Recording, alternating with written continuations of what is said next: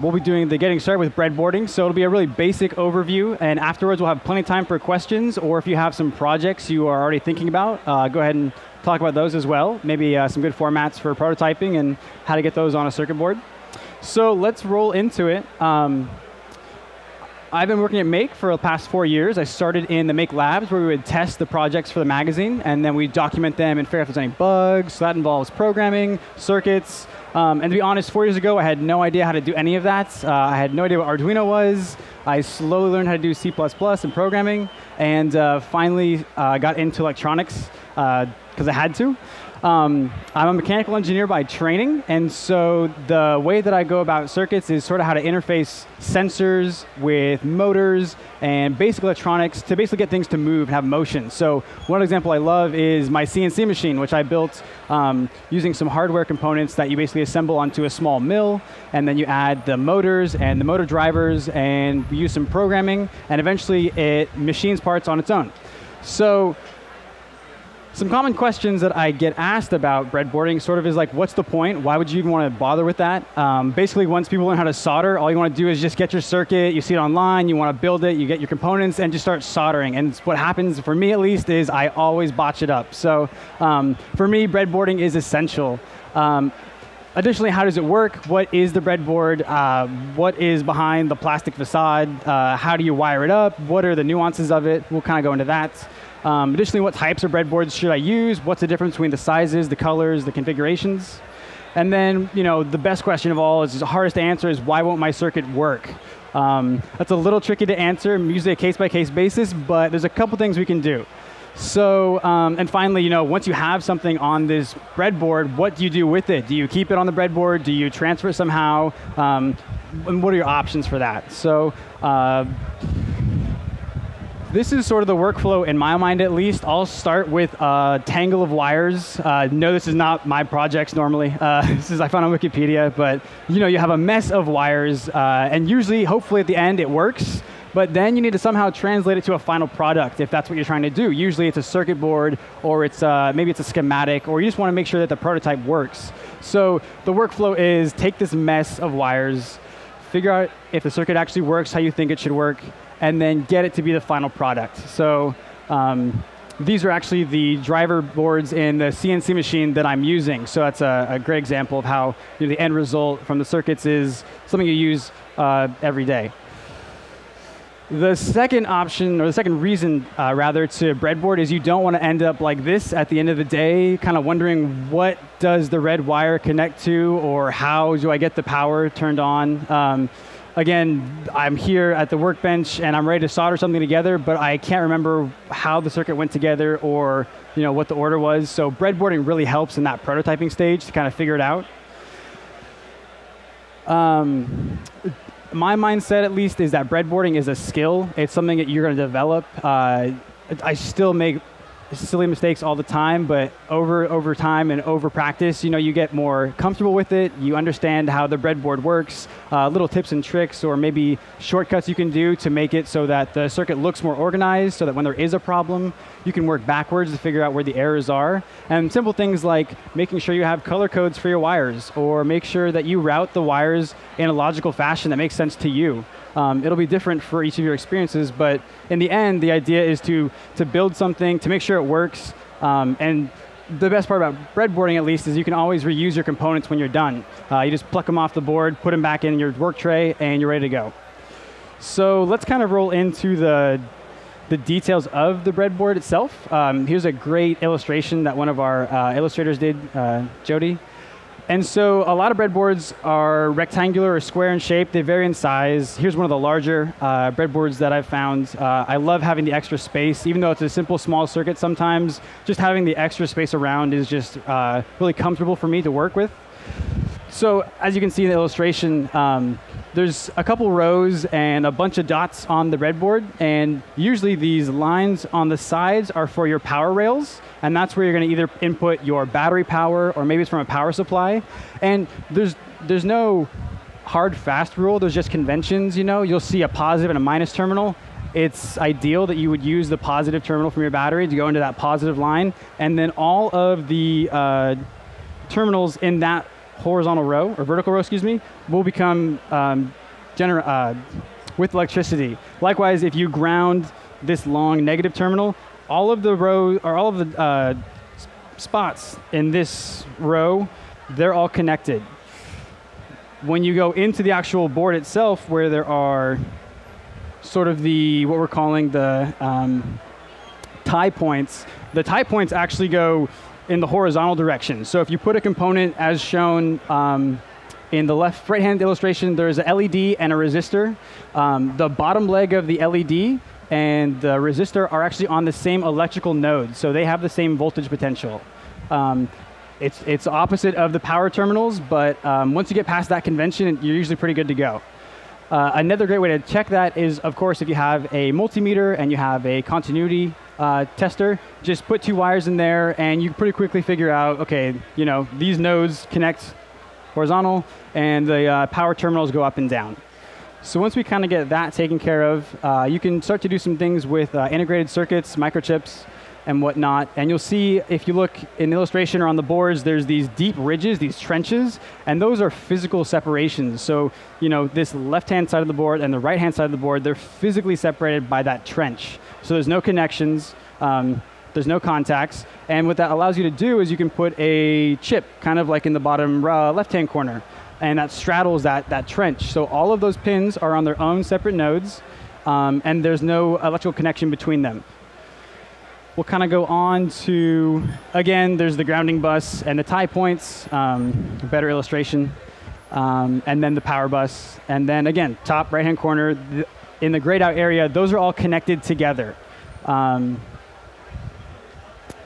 One way that you connect components with your breadboard is either with other components like resistors, capacitors, or jumper wires. So jumper wires can be made of a flexible wire, or a solid core wire, and that'll depend more on your preference. I've found that the solid core wire is great because you can bend it and you can really sort of make these road paths with it, almost like little roadways, and you can actually visually see each connection really nicely. If you remember the beginning slide, there were all of those really just loose wires kind of scattered about. It's really hard to visually see what's going on. You have to kind of trust that you did it properly, and it makes debugging a really kind of headache. Different types of breadboards. They come, again, in different sizes, different arrays. There's these large ones, again, and I love using the larger ones for space, but they're as small as in the top left-hand corner. They fit on top of an Arduino if you wanted to. And then in the bottom left-hand corner are some examples of how you can have your microcontrollers hooked up next to a breadboard for easy prototyping. Maybe you don't want to permanently connect your components onto the microcontroller itself, so having this platform is a great way to sort of experiment. And then again, the larger ones. In this picture, we didn't have these because of traveling reasons, but on the left-hand corner, there's the black, yellow, red, and green terminals, and those are great if you have large external power supplies. They're actually screw terminals, so you take some wire strippers, cut off some of the wire from the power supply, you thread them into those connections, and then you can actually jump wires from those connections onto your breadboard. And it's a really nice way to kind of spread or dissipate the power. So if you want, one side of the board to have 15 volts and the other side to have 5 volts, you can do that using different colors, your different sequences, and so on. Also in this example, on the left-hand side, going vertical, you can see basically a power bus. And so it works the same way as the power strips on the upper side of the board. Just more flexibility for how you want to wire things up. As I mentioned, the jumper wires, I honestly prefer the stranded because they're easier to work with, but they do make a bigger mess. And then a great thing to know is that the solid core is usually 22 gauge. That's a really easy gauge to use. You can make your own jumper wires, or you can buy them in packs like this in the Maker Shed or whatnot for probably like around $10. They come color-coded. They're cut to certain lengths, so they're really easy just to kind of fit in between the components. But again, you could grab your own color of solid core wire and just pick off maybe a 1/4 inch of the wire so that the bare metal is exposed, and just bend them at a 90-degree angle with some needle nose pliers, and you have your own jumper wires. It's pretty easy to do that. What else? So a little bit of problem solving. Again, can't go over all of the problems you have, but I would highly recommend if you're prototyping, go ahead and have a multimeter You'll be able to test with the multimeter your voltages, make sure you have power to the power rails, make sure you have proper grounding. You'll also be able to check and make sure you have continuity between the components you think are connected. A really common mistake is that when you're looking at all these little dots on the board, you think you're in row 20 and really you're in row 21, and for some reason your circuit won't turn on, and after hours and hours of pulling your hair out, you realize, oh, it's one simple connection. The whole circuit was actually correct. It was just off by one little spacing. So a continuity tester is a great tool to have if you have some issues. With the stranded wires, sort of going way back in the beginning, this picture on top, if for some reason that circuit wasn't working, but you thought, I think this is wired up the way it should be, it electronically should be sound, go ahead, put your hand on top of those wires and kind of squish it down. It'll kind of give. If you see that all of a sudden the electronics flicker on, flicker off, you know that it's either a wire or a connection in your actual breadboard. And so over time, the metal contacts inside the breadboard, they'll just wear out from having components be shoved in them. Sometimes, diodes especially, the wires that connect the diodes to the silicon, they're pretty thick compared to a resistor. And so over time, if you shove a diode into the little socket, it's going to spread those little metallic forks out. And so after a while, you go to use your breadboard one day, you put in some stranded wire, everything looks good, and the circuit won't turn on. And it's because your breadboard's getting worn out. Not a big deal if you have your continuity tester, right? You can fix that pretty quick. So jump ahead again. So if you've successfully built something, it can come in many forms. This is from a camper from Maker Camps 2012. It was Timothy, and he showed me one of his projects. He built an arcade system using a laptop. And for the most part, it's just a computer that he disassembled and put into a really cool acrylic enclosure. But then he also added an Arduino, a breadboard, and some push buttons for an interface. Did some programming with that. But you can see here, this is a perfect example. You can actually use your breadboard as the final result. If it's working and you like it, great. Go ahead, put it in an enclosure, do what you're going to do, and go about your business. If he was going to bring this to maybe Maker Faire, I might suggest he put this onto a perf board and maybe bust out the soldering iron, just because during travel, those wires will get disconnected really easily, especially for the stranded wires, how they're kind of loose and flailing. You don't want to travel somewhere, you're going to show off your project, and all of a sudden you can't remember which little terminal am I supposed to put this yellow wire. That's a horrible feeling. So anyways, if you don't want to keep the breadboard as part of your final circuit, there's a couple options for you. Once you actually have the breadboard looking the way you want to. I really enjoy using open source software called Fritzing. And Fritzing is sort of like an electronic workbench, if you will. You can actually physically see all your connections on a digital breadboard. You can do big breadboards, small breadboards. It's all in the software package. It's all free, open source. And you can put your components in place. You can also use this before you start the prototyping process. I found this really helpful for color coding, picking out where the LEDs are going to go, making sure that I have enough space on my board to fit all the components I'm going to need. And then, once you get the picture on the screen looking like the breadboard you have in physical space, you can go to the next step if you want, and you can actually go from a schematic all the way down to a PCB layout. And maybe that's something you want to eventually look into, is how to etch your own PC boards, or maybe how to machine your own PC boards using a CNC machine or a fabrication lab. And so this software is great for all of these things, and just simply seeing, do I have enough space on the breadboard to fit, all my ICs, my resistors, my LEDs, and the wires.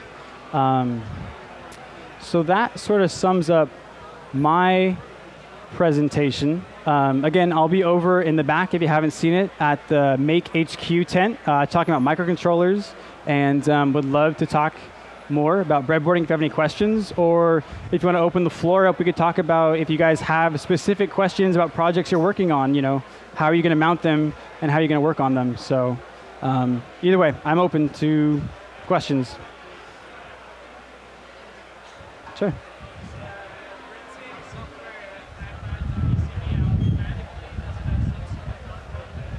Yeah, so the question is, when you have Fritzing, how do you get to the final PCB layout? And so what happens is, you go to the breadboard, and when you start, you just put on wires, and you have to actually click and drag to make it really nice, and so they're all geometric and square, and so that's a little tedious, but if you're a little OCD like I am, it's really worth it. Once you have this, you then go over to a second tab, and the tab actually just sort of plops everything in the middle, and it's really tricky at first because it's all overlapping. You can't see. The wires aren't color-coded anymore. It's more like a textbook schematic. But what you do is you click and drag just like the same way. You make everything kind of pretty and how you visually would expect it on a schematic or whatever works for you. And then, again, from the PCB layout, you open a new tab. It's all in the center. It's all mishmashed, and you got to click and drag. And that's actually one of the cool parts I find is how to design the circuit. And you could spend hours making a pretty circuit, making a well-designed circuit. That's a whole other topic, but yeah. And it's a Mac and Windows-based. I don't know about Linux, but yeah, I would highly recommend it. Just check it out. Anything else? Cool. All right, I'll be at the Make tent. Thanks, everybody.